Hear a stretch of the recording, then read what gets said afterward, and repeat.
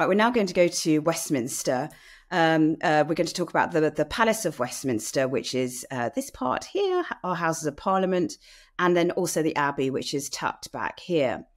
Now, when you first look at Westminster, it looks like a sort of pseudo-Gothic building, I suppose.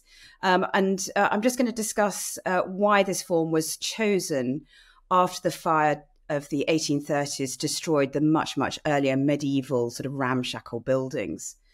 Here it is. It's such a kind of familiar silhouette against the London sky.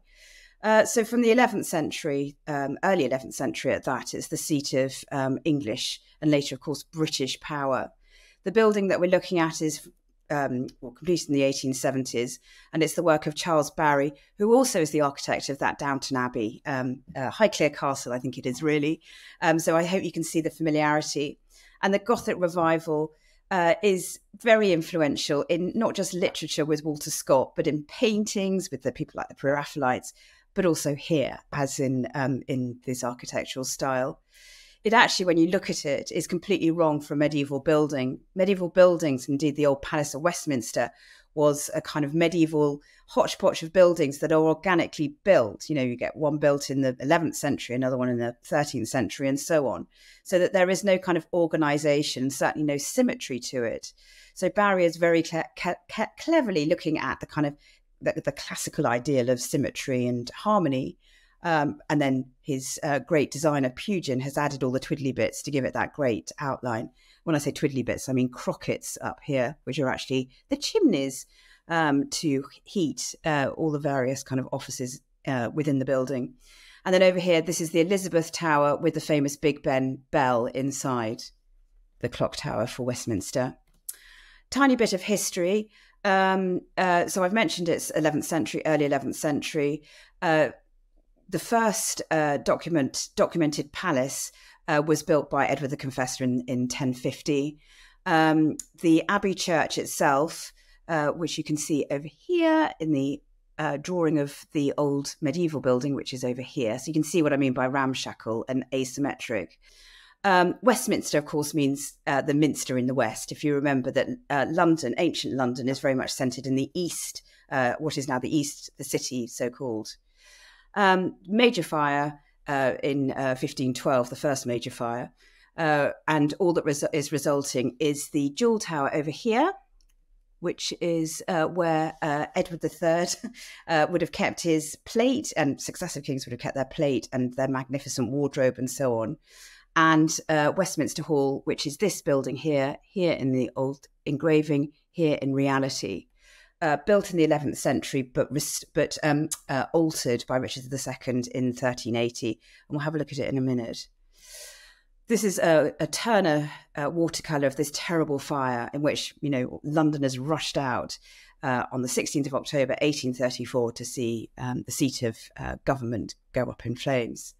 The reason was the burning of these objects here, tally sticks.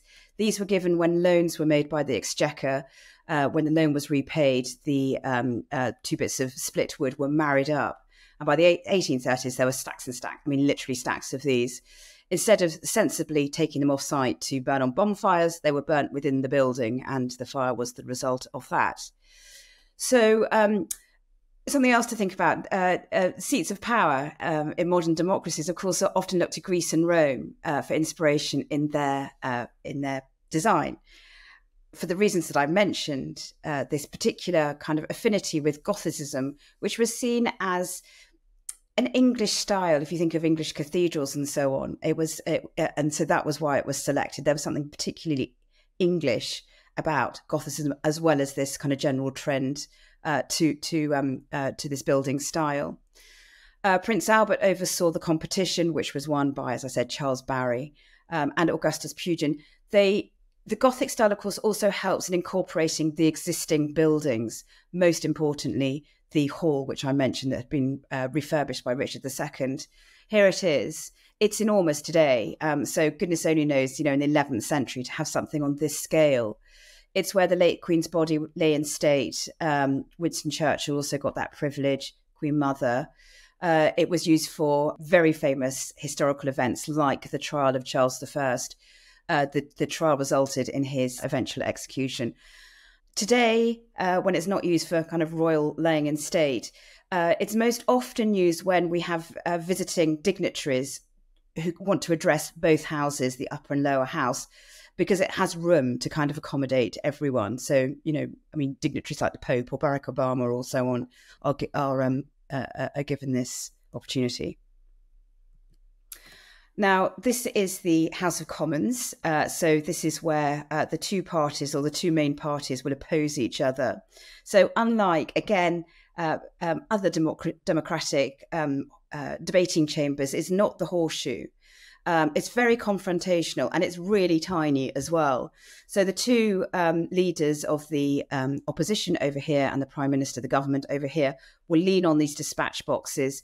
There's something called the mace, which is only present when it's in session, and the Speaker sits over here on this chair. We have a saying called crossing the floor, quite literally when somebody changes sides, political allegiances rather. The building was damaged during the Second World War as a result of a bomb dropped by the Luftwaffe. And again, there was a discussion about, redoing the chamber in this kind of horseshoe shape, more popular. And Winston Churchill felt it suited confrontational British politics to be like this. This is the House of Commons, so this is for MPs in the government, and it's green. For the Lords, the House of Lords, our upper house, it's completely different. It's all red and gold and so on, and very, very sumptuous. We shape our buildings, and afterwards our buildings shape us, as the great man said after the bombing of the House of Commons. Now, Westminster Abbey, which is very near, is described as a royal peculiar, which means it's under the jurisdiction of the monarch rather than the Church of England. It was built in the 11th century. It appears on the Bayeux Tapestry over here because it is built by the last but one Saxon king, Edward the Confessor, who died before it was completed, and he's interned. He is actually now a saint and has a shrine, and more of that in a minute. It's been rebuilt, of course, by successive generations of kings and so on. But of course, it's most notable now for, well, not only for the amount of burials inside of it, but of course, it's the site of British coronations. And I think there's a real handful, I think 3 or 4 coronations throughout the history, taking place on a battlefield or whatever, that have not taken place at Westminster. The very splendid towers were added only in the 18th century. They look like they've been there, forever. Those are by Nicholas Hawksmoor. And above the Great West Door, there were these empty niches, which nobody could kind of work out how to fill them. And then in the at the Millennium, we get the range of sculptures which celebrate Christian martyrs. So these are non-British martyrs. We have over here Maximilian Kolbe, who was a Polish Catholic priest who died at Auschwitz, giving his life for a family. This is Grand Duchess Elizabeth, who was a member of the Russian royal family, who was murdered by the Bolsheviks. She'd been noticed for her kind of saintly work as a nun. We've got Oscar Romeo. We've got Dr. Martin Luther King. So I think a really fantastic kind of embracing decision to, well, number one, the subject, but number two, the fact that they are non-British, and some, incredibly famous, and then some perhaps not less so. Once inside, there's you can see the coronation chair, which is been used at coronation since 1300. It's got this weird pierced gallery here underneath the seat that used to hold the stone of Scone, which was where Scottish kings were would sit on to be crowned. That comes to London in 1300, and hence the chair is made for it. Only recently, in the last 20 years, has this returned up to Scotland. It did come back for Charles's coronation.